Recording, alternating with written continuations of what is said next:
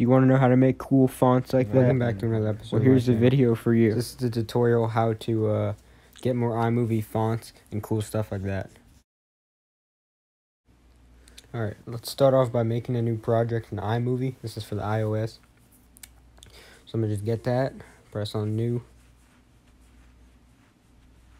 I'm just going to use this one actually. So once you're in your movie or your video, you saw I put movie. This is just a clip of what I did with random stuff. You're going to need these apps like I said before. iMovie, fonts, special characteristics, or whatever you want to call it. As you see all these fonts here, there's a ton of fonts. You can pick any one you want. I'm more about that like fumbled one or cloudy. That's pretty cool. Just anyone that has like bubble letters or anything like that. Like I'm going to pick one in a little bit. Like same with stamp. And it was the ones that have the diamonds. It means you need a free trial or you got to pay for it. So, but there's a ton that don't need that.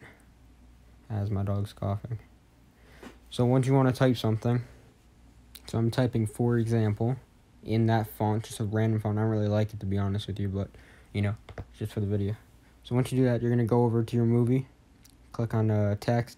Anyone you want. I'm going to pick pop-up or focus because it's just the coolest.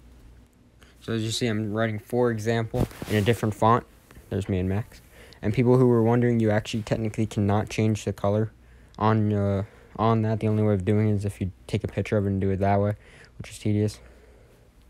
The next app we're going to go into is Crazy Text, which is technically the same thing, but this one is more focused on bubble letters, which I like more, but it's up to the type of person you are.